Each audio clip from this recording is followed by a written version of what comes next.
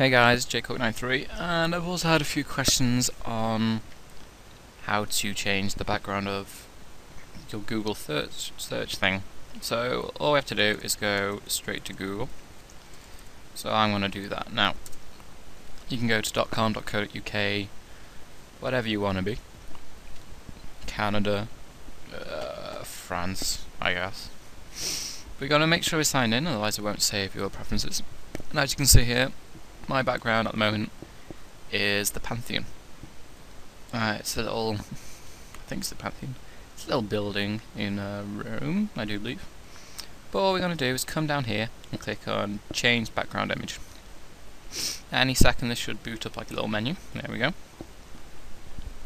And we have a few options. We can either click this to get rid of the background, or we'll be given a list of pictures that have been uploaded by other people.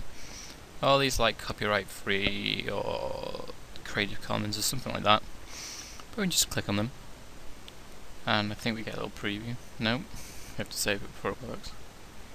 And you see there's a few things here, but we've also got our Picasa web photos, and this is basically a web based Google things. So I just go into Dropbox, so I can click on my little rock face I've got going on, and that changes that.